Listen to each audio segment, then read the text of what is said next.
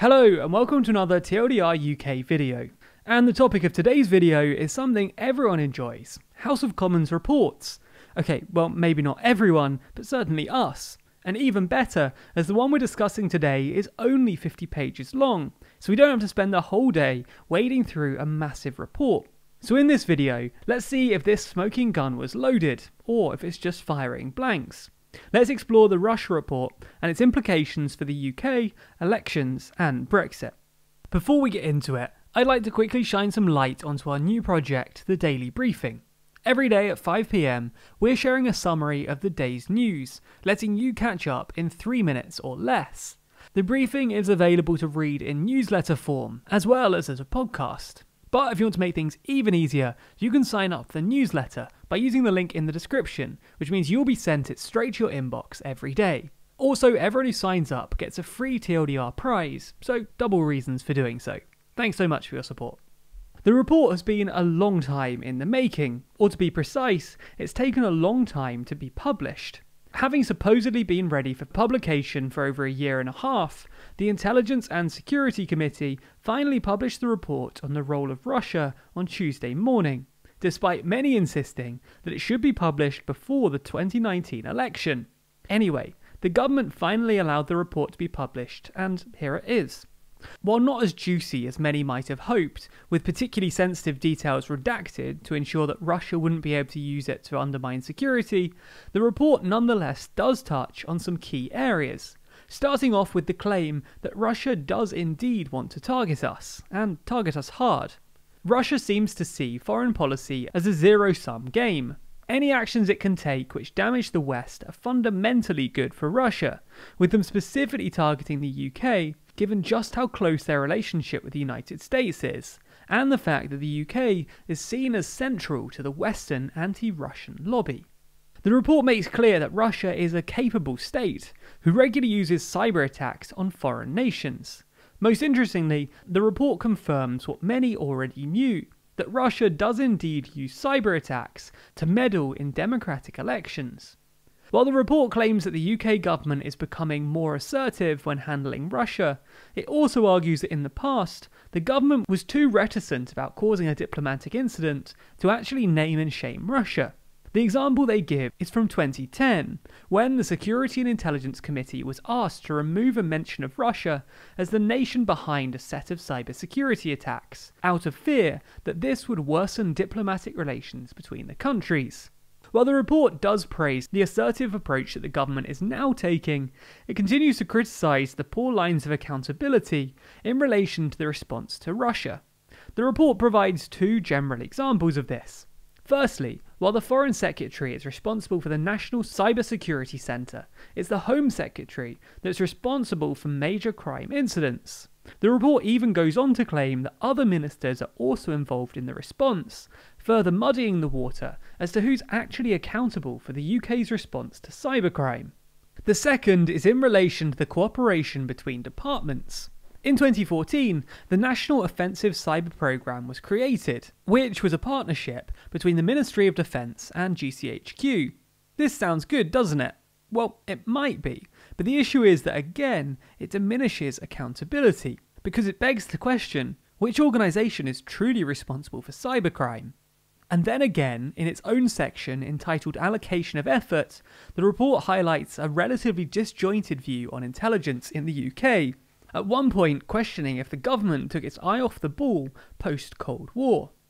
Turning its attention to Russian disinformation and influence, the report draws upon 4 broad examples of how Russia spreads disinformation, defining them by the promotion of intentionally false, distorting or distracting narratives, as well as accusing them of launching so-called influence campaigns, ranging from the use of state-owned traditional media, notably Russia Today, as well as the use of bots and trolls, so-called hack and leak campaigns, such as the instances in the 2016 US and 2017 French election campaigns, as well as real-life political interference.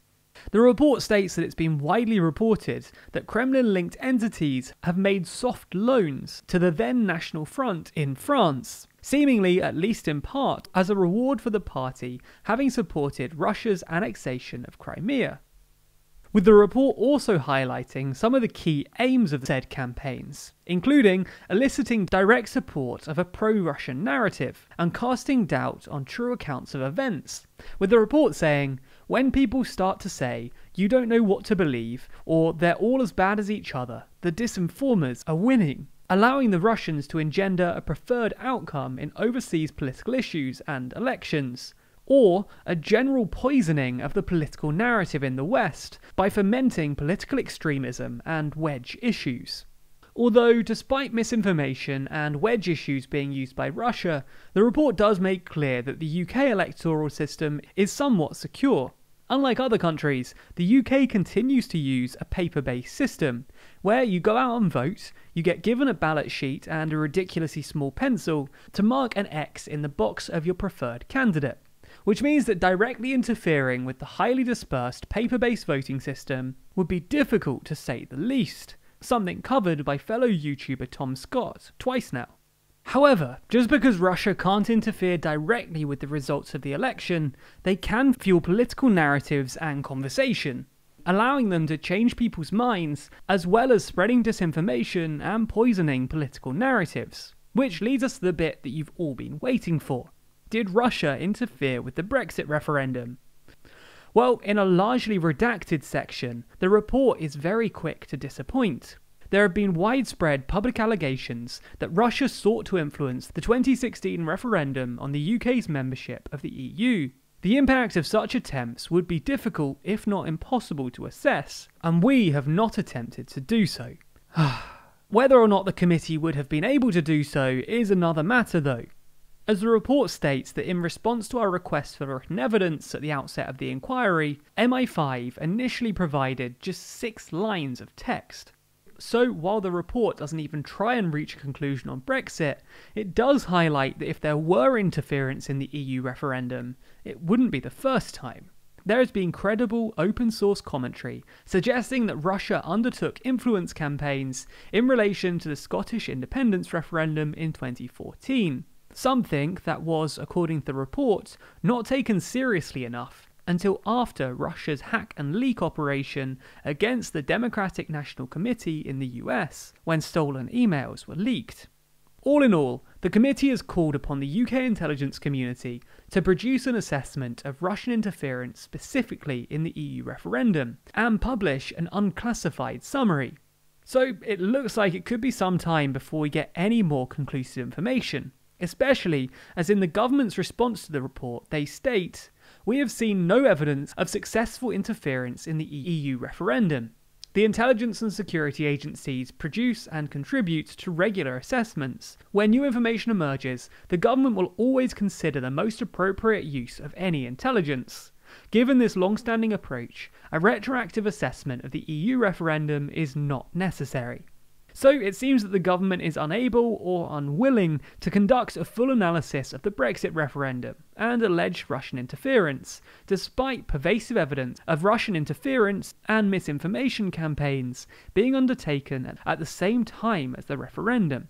If you want us to explore this issue further in a future video, then you can let us know by liking this video and commenting down below. Also, while you're in the comments, let us know if you think it's fair to let Brexit lie, or if you think it's suspicious that those in government, most of whom are on the Brexit side, aren't willing to investigate the validity of their own victory. On a different note, the role of Russian expats in the UK is something that the report discusses in some length, drawing attention to the extensive business and political links between UK businesses and government to Russian expats, and by extension, the Kremlin, specifically when it comes to what's been dubbed the London laundromat. For Russian oligarchs and their money, London appeared to be the truly prime target, with light touch regulation, strong capital and housing markets, and the dependability of the UK's judicial system. The report is clear that the UK welcomed Russian money, and few questions, if any, were asked about the provenance of this considerable wealth.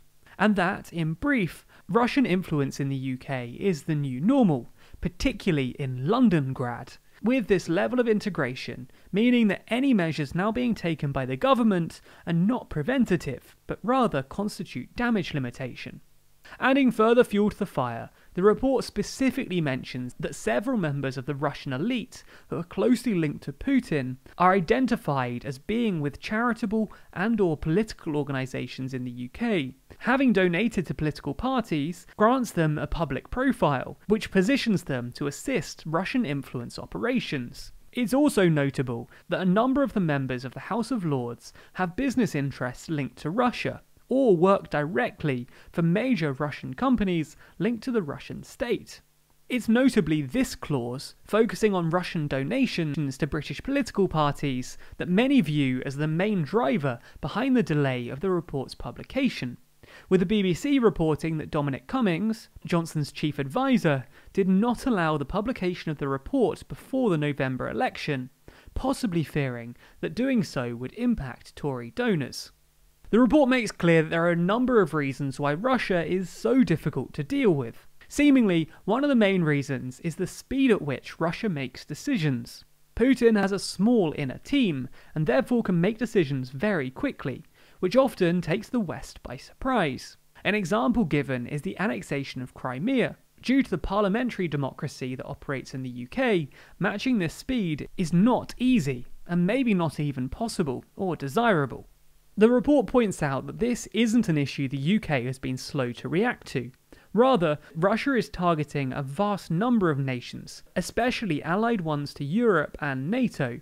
Yet, while there appears to be increasing signs that others in Europe are taking the threat from Russia more seriously, there has been less success in translating this into building public support for the UK's diplomatic approach to the attribution and condemnation of Russia's cyber activities. In the final section, the report, without mincing its words, states that Russia is simply paying lip service to the notion of better relations. The Russian government is looking for engagement on its terms alone, paying lip service to the notions of better relations with the UK and seeking more economic cooperation while flouting UK sovereignty and, in the Skripal attack, the most essential of international principles around prohibition of chemical weapons. So that's it. The Russia report, while not the smoking gun many were hoping for, does raise some interesting questions. The principal one being, is this just the start of many, many things to come? What do you think? Is a further investigation needed? Does someone need to latch onto the hot potato and allow it to cool down? Let us know your thoughts in the comments below. And as always, you can also get involved in the conversation over on Discord. Also, be sure to subscribe to the channel and hit the bell icon to be notified every time I release a video. Also, don't forget to subscribe to the Daily Briefing newsletter. The link to that is in the description. Finally, a special thanks to our Patreon backers, who make videos like this one possible.